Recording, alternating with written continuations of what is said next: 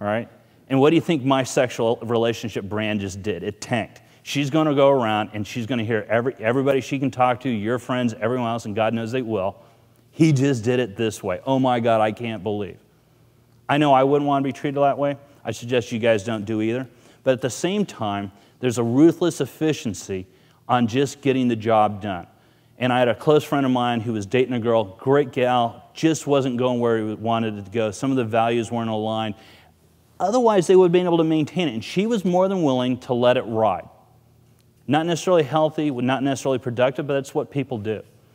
And at one point, he just realized to maintain his own integrity, to respect her, to respect what they have, to respect the memories they created, he couldn't do it anymore and wasn't going to do it anymore. And what he ended up doing was going up to her house, ringing the doorbell. She answers and says, you have a key. And he goes, I know, gives it to her.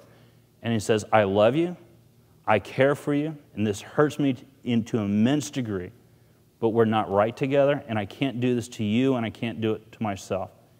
Gives her the key, and he goes, I'm going to miss you, and I can't see you again. It's going to hurt too much, it's going to influence me. Hugged her, gave her a kiss, they cried, and he left. That to me is brutally honest. It's equivalent of shooting somebody in the head and walking away, just not as brutal. It has integrity, has merit. All right? Doesn't mean you have to always do it that way. I'm also kind of fond of a relationship where you do want to maintain a friendship after you break up with somebody. I think an exit interview is an outstanding idea. We do it in business. Sit down without passion, give it a little time, and have the exit interview. I mean, it sounds kind of silly, but you sit down and talk about what were the problems did you see, what were the problems I see. You're not going to be throwing eggs at each other. It's going to be emotionally volatile. The idea is not to have drama, but to come to a relative understanding, to have your peace, give her the opportunity of peace of mind and respect, and call it a day. You know, it's an alternative. There's a myriad of other ways. My suggestion is if you're going to get into relationships, know how you're going to get out of them. It's kind of like in business as well. Your first day of business, you better ask, how are you going to get out of business? What's your exit plan? Not that you're planning for failure. It's just not all companies go on forever. Not all relationships go on forever.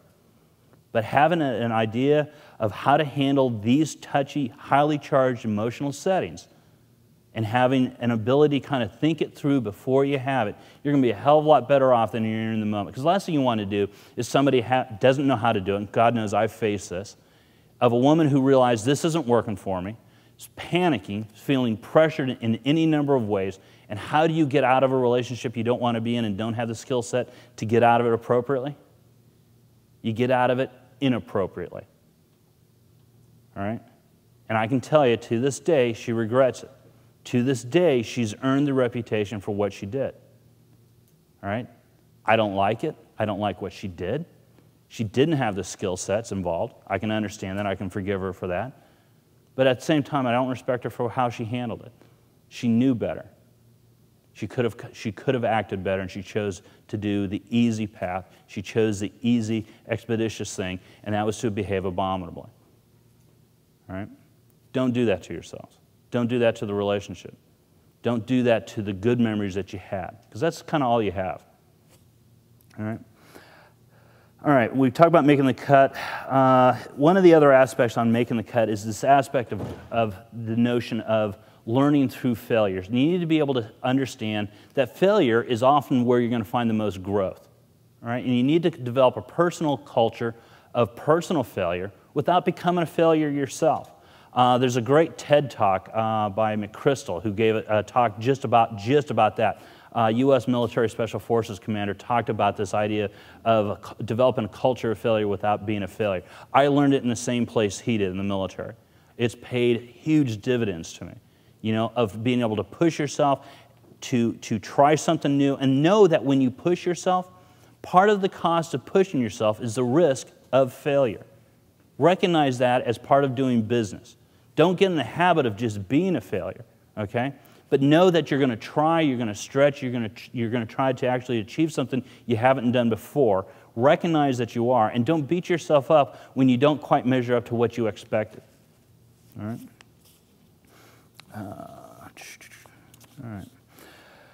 Now, part of what we talked about is when you actually make the cut. I would like to follow up with the other end of the shovel, okay? When you actually are the one that gets dumped. And this is where the damage typically gets done. When it's not a choice of yours, you didn't necessarily see it coming, what the hell do you do? All right? The important aspect to hold on to any relationship, especially when it ends, is not to hold on to anything past its lifetime. Don't hold on to anything that's already gone, all right?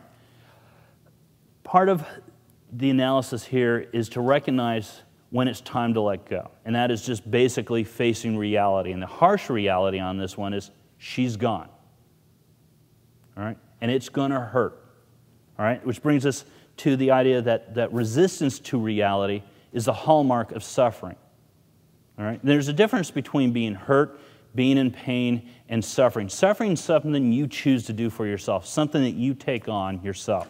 You choose to suffer something, all right? Pain you can get through. Hurt you can get through. Disappointment, frustration you can get through.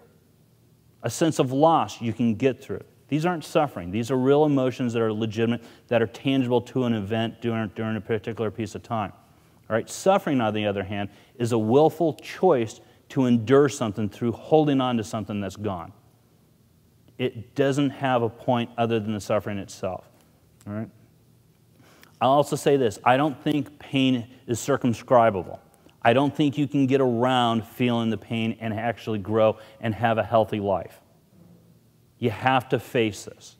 All right? Part of that is realizing you're vulnerable, you're emotional, you have a sense of loss, you've lost something you were projecting, you have expectations for your life, plans, events, a tremendous amount of assets allocated to future projection.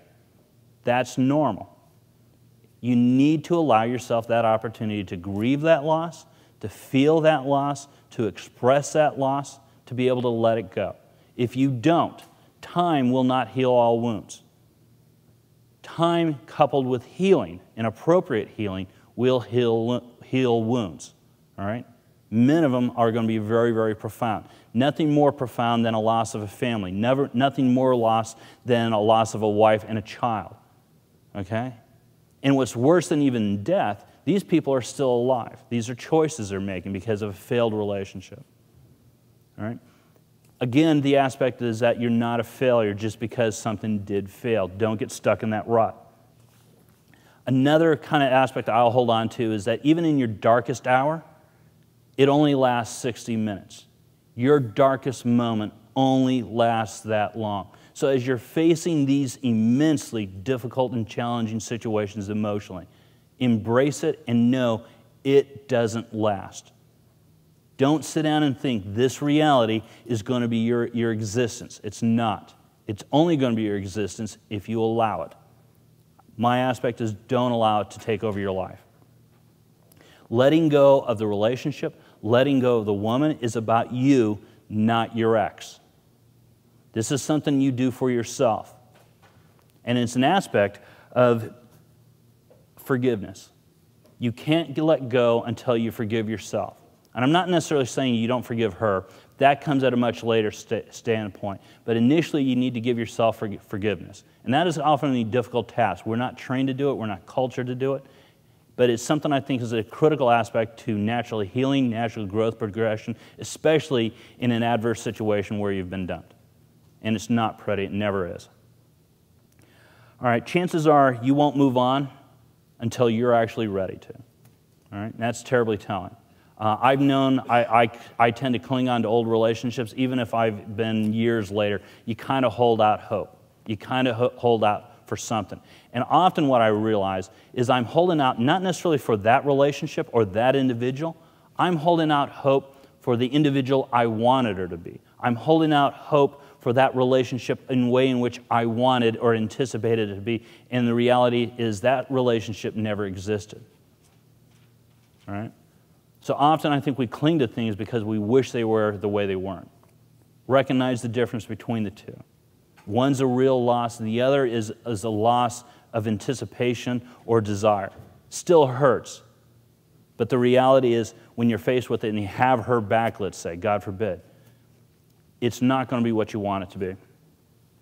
Now, as far as a breakup, I'd sit down and say there's going to be a number of steps you're going to want to take. The first and most important, especially when you've been dumped, is what I'm going to call she-tox.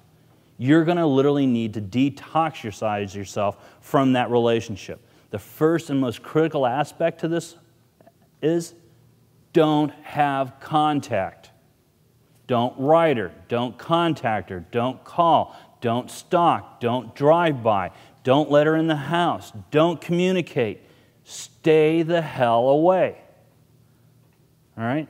You cannot get past your time to get through this without having contact. All right? It's a form of addiction. All right? It's a hormonal addiction. It's an emotional addiction. It's a behavioral addiction. And she's damn cute. You liked her in the first place. And it's a solution that wasn't of your design. This isn't what you wanted. You're very, very susceptible. Treat yourself like a recovering addict. It's going to be very similar. Part of that process is to acknowledge it, to acknowledge that you had expectations that were lost, acknowledge that you had desires and wishes that weren't fulfilled. All right? The other aspect, and I think this is part of something that you don't hear a whole lot of, is start to accept accountability and accept responsibility for its failure. And I'm not saying you're to blame, but take on ownership of the aspects you were. What role did you play in this? What role enabled this sort of to take place? What role did you play to make yourself so vulnerable?